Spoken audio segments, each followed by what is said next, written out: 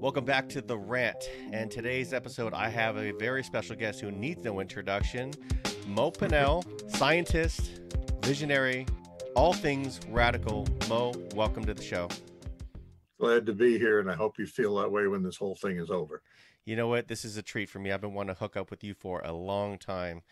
All right, Be so careful of what you ask for. You may get what you want. fantastic. That's exactly what I'm hoping for. So let's get started. So one of the things we were talking about off camera was we're gonna do a couple segments, and today's segment is really your story and how you got into ball designing and some of the key achievements. How did I get into ball designing? Yes. Well,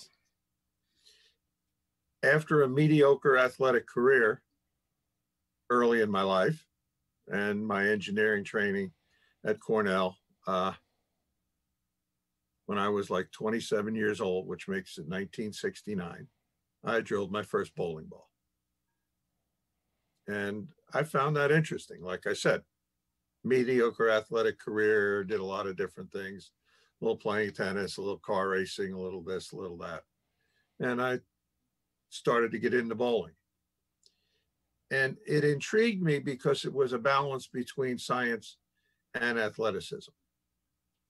And I started there in 1972. I had a very productive year and made a bunch of money, and decided to try and join the PBA.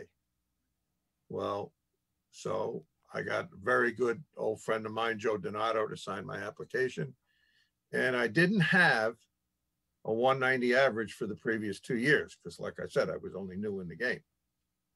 So Chuck Pisano was nice enough to tell me that I couldn't join the PBA because I didn't have a 190 average for 2 years. Now it's a 200 average, I believe, for 2 years. Right. That was interesting. So I bowled my first two regionals back-to-back weeks and made the finals of both. And at the end of 2 weeks, he told me I had to join the PBA, which I found completely amusing. Right. So once I started that, and I did PBA bowling for about 4 or 5 years, but in the process of learning, and I got the Black Bible for ball drilling for ball fitting from Bill Taylor, and I managed that. And then I said, well, you're not taking into account the flexibility of the thumb and the thumb angle pitch and everything. So I started modifying what he had done. And I began to realize at a very young age, because of the engineering training, that I thought with the same amount of athleticism, there were some days that I killed them and some days when I was just flat awful. Okay. Too much of a range based on the athletic contribution to the game. And then I started looking at bowling balls. And an interesting thing happened in 1973. My father was a patent attorney and a metallurgical engineer. So I've got that. I was speaking patent at the age of 14. So that kind of training and that kind of thought process. So you know the environment I grew up in it. Okay. And I started noticing that I didn't think bowling balls were being made to enhance their performance. They were just being made to make production easy.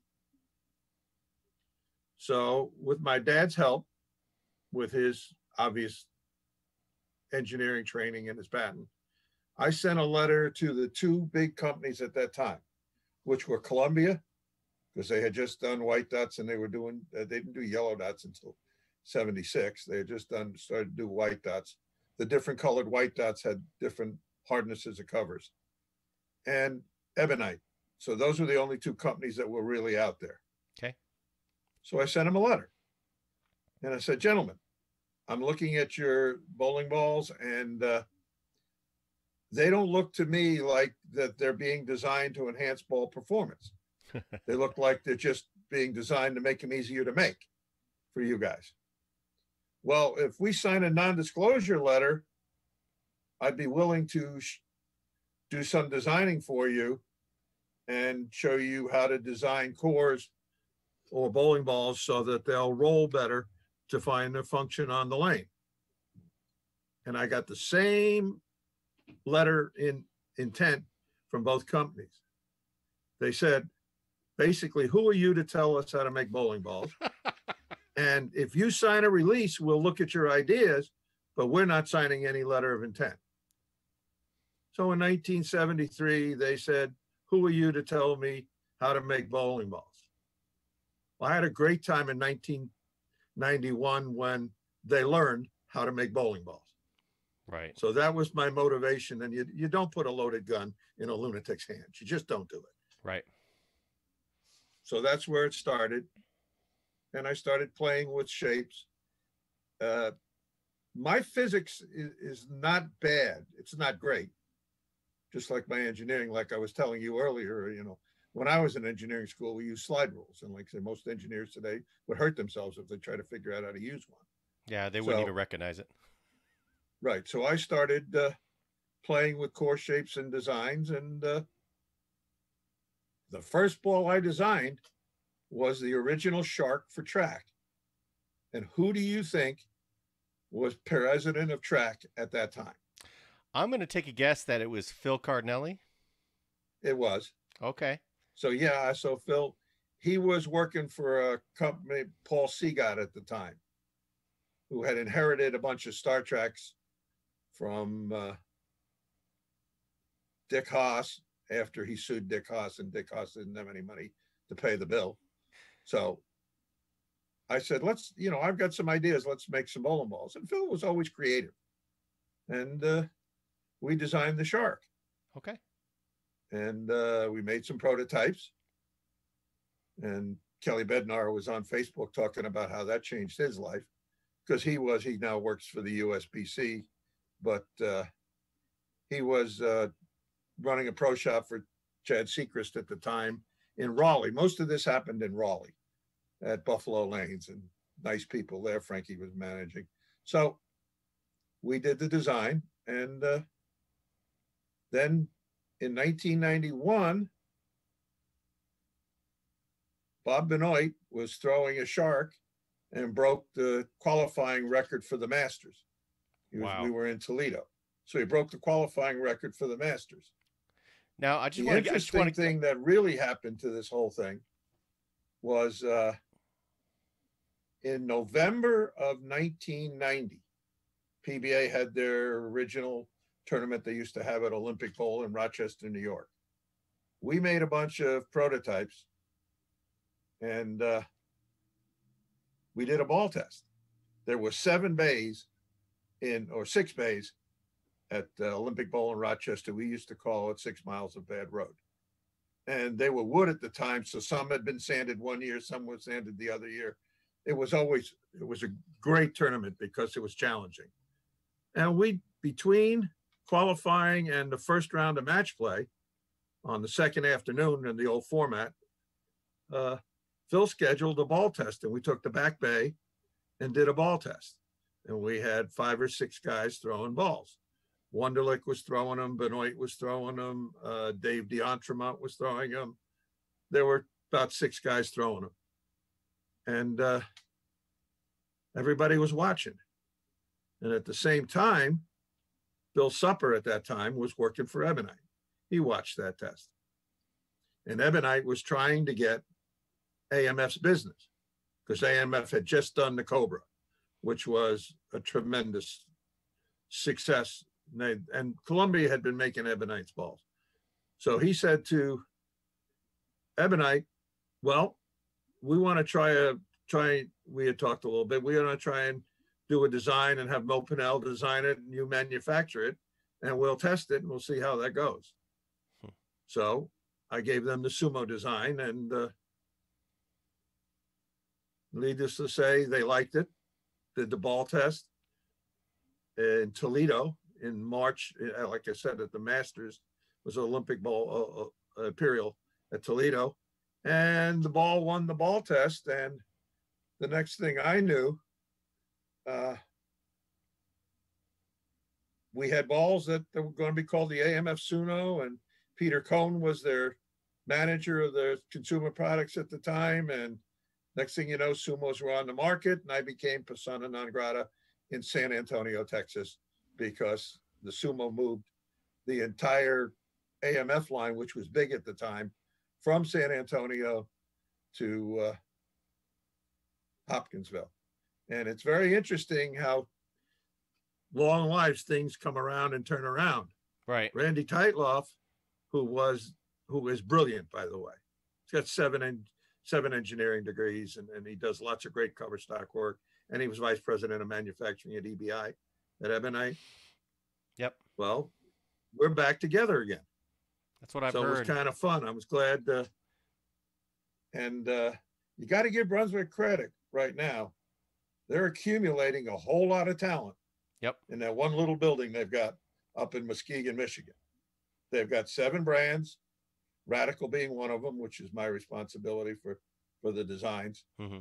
And Randy Teitloff and Ray Edwards and Brian Graham. Mm-hmm. And let's just say there's a whole lot of talented people in one place. That's a lot of smart people. Yeah, it's going to be interesting to see what happens when the business opens up again.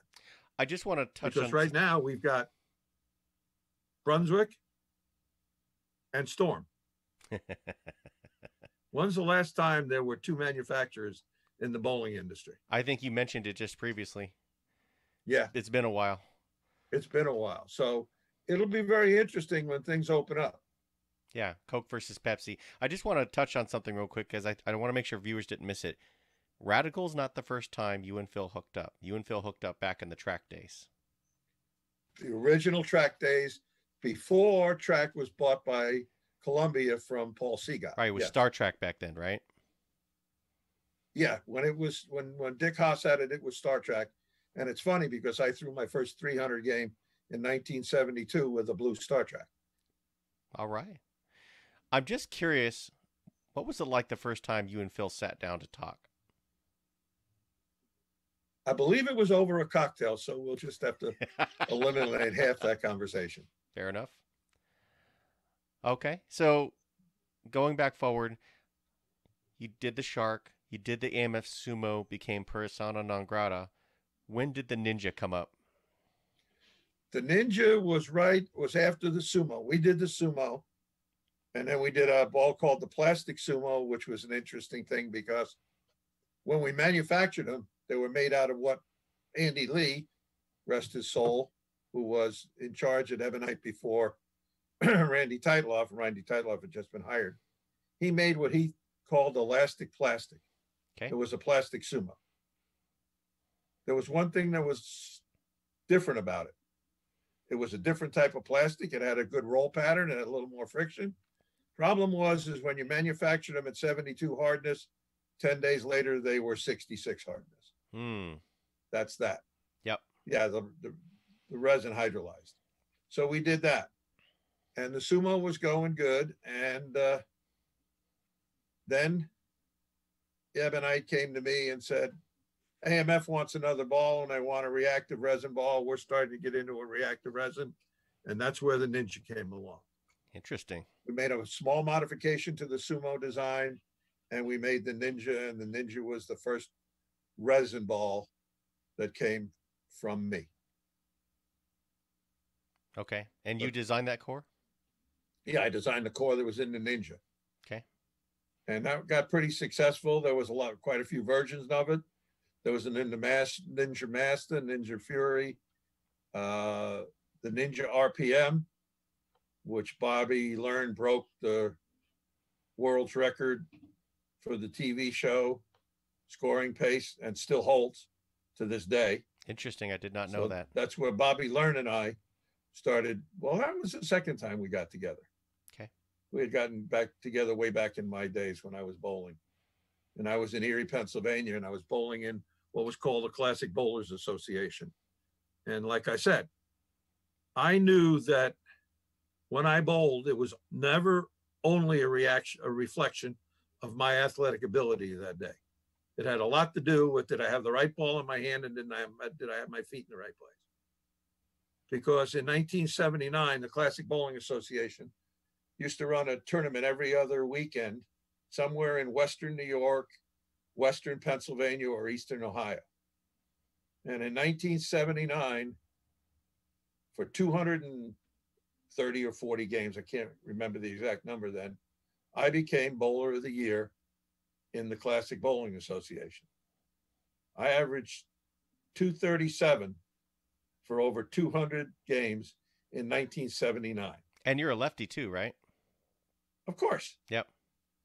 There are 5 things I can do with my right hand, but I can't tell you that on this program. Alrighty. Now, I've got 3 words, and I want to know what you have to say about it. Hammer 3D offset. Lots of fun. That's when the world learned how to make a bowling ball. Let's talk about it. How did it come to be? What was your involvement? What was the genesis of the idea? Well, you're going to hear a lot of names that I've had a casual relationship or a passing relationship in this business. Now, I don't know if that's because I'm hard to deal with or whether I'm just flaky, but we'll let everybody make up their own mind on that one. Fair enough. At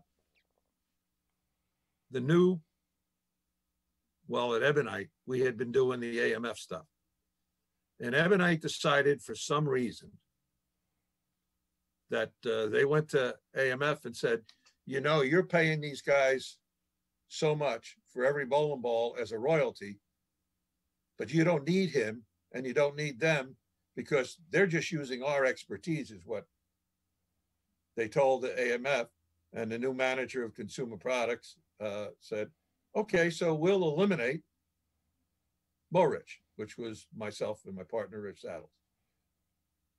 So as soon as they eliminated us, Dennis Baldwin called me from Hammer, which was Faball at that time in Baltimore. Yes. And they had been having a bad time trying to make reactive resin ball. They were the biggest ball seller with the blue hammer. And then resin came along, they went right down in the toilet. Okay.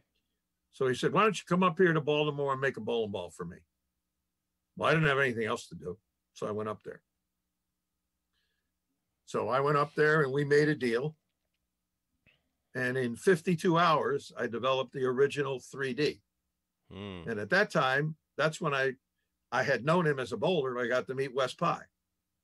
So Wes Pye, in 52 hours, Wes Pye and I developed the 3D, the original 3D. So we did the original 3D. In fact, I had to change Wes's grip so he could continue to bowl because he tore his hand up in the first practice session. Ooh. I said, we haven't got any time to screw around here. So let's just change your grip so your hand can last. So his hand lasted for 53 hours. Robbie Sapp was the tech at Faball, and he was good. Okay. Because we actually made 4 designs in 52 hours. Wow. What he used to do, because he was a craftsman, right, is he used to just make the negatives, the positives rather, the core, cut it on a wood lathe. So he cut it out of wood on a wood lathe, coat it with silicone, and then he put it into a metal container and we made a mold out of it. Right. So we did that 4 times. And that was the original 3D. We used that in the solid, in the 3D solid and the 3D pearl. Well, while that was going on, I had a little idea in my head. And I said, well, we get pinouts in these balls by shifting the core laterally a certain distance in the ball. Okay. And we could get a pin out. And we were looking for pinouts 2 to 3 inches at the time. Okay.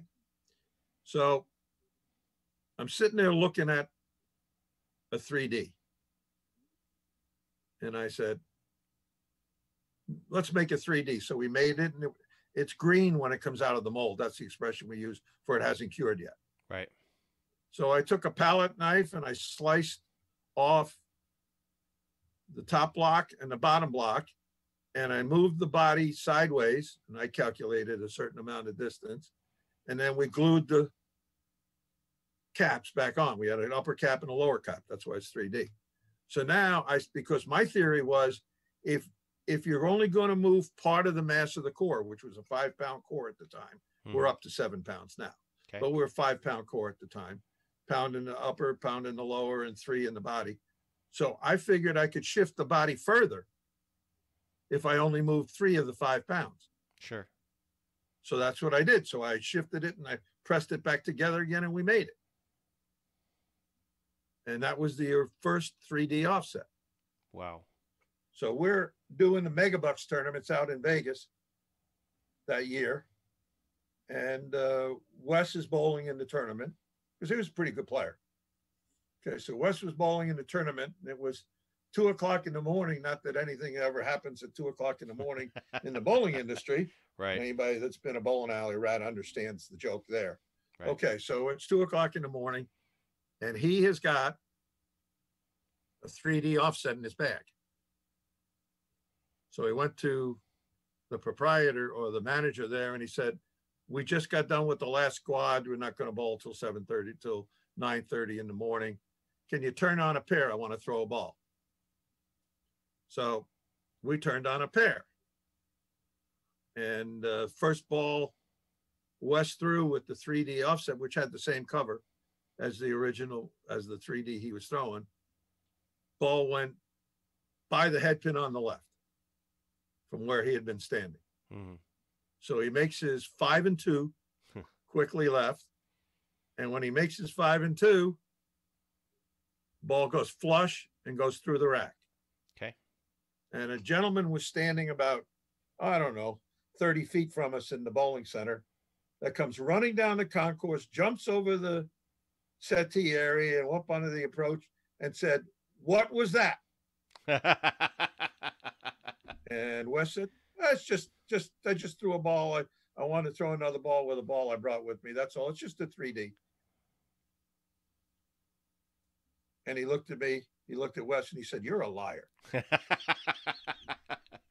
Well, that person was Del Warren. Ah, okay.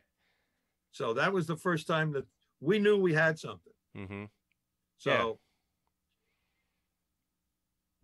if you understand physics and you had an equation that said something was equal to mass times distance squared, okay? Okay.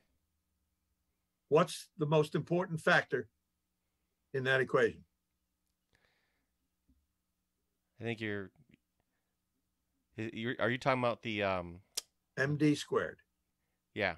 If you've got an equation that says that what you're looking for is equal to mass times distance squared, distance is more important than mass by a factor of D. Now that distance is how far are things moved inside the ball. Because core shape determines motion. Sure. Everybody keeps trying to make cover stocks more important than they are. And they are critical because they are the tires on the engine. But the engine is the ball design, the core design, and now we got multiple layers of core designs. So I knew at a very young age that core shape determines motion. Cover stock has its job. If you look at the bowling ball like a race car, the motor is what's inside and the cover stock are the tires. I knew that at a very young age. And Danny Speranza gave me one of the biggest compliments of my life when he left the USBC and went to work for Columbia, be in charge of R&D at Columbia. When he first went there in 97, Mike Albritton, who was another good guy in the industry, we've had some pretty good guys work in this industry, said to him, he says, "I don't know what's going on, but I want to find out what's going on with this 3D offset." Because in 1997, there was at least one purple ball on every ball return in the United States. Wow. Were you bowling at that time? I was not. No, you weren't? Well, there was. Ask the people that were there. I believe you. And Danny Speranza went back to that meeting because I went back to help Columbia. I've been around the world a few times. I kind of get used up and then move on and use up. But I think I'm sitting here for the next few years and the rest of my career, actually, because I'm only 78. So I've got a long ways to go yet. So Mike Albritton said to Danny, says, "I don't know what's going on with this ball here, but I want you to figure it out." And Danny threw it for about 2 or 3 weeks, and then Mike went back to his meeting with Mike. And Mike says, well, what's going on? He says, I don't know what's going on, but I can tell you one thing, that when that ball gets to 38 feet, I can tell you whether I'm going to strike or not. That's one of the biggest compliments that anybody ever paid to me. So that was the beginning. The 3D offset, that went on for a while. And then we left Faball, and the name comes up again. Phil Cardinale. Right. Comes to Rich Saddles, who was my partner, and I at the time, and said, let's go to Vegas. I got a proposition for you. So Cardinale, who was then at Track, which was owned by Columbia by then, because Paul C got sold it to Columbia. So he said, let's do a ball company. And that's where Mo Rich started. So Phil's been there in the beginning, was there in the middle, and he comes back again.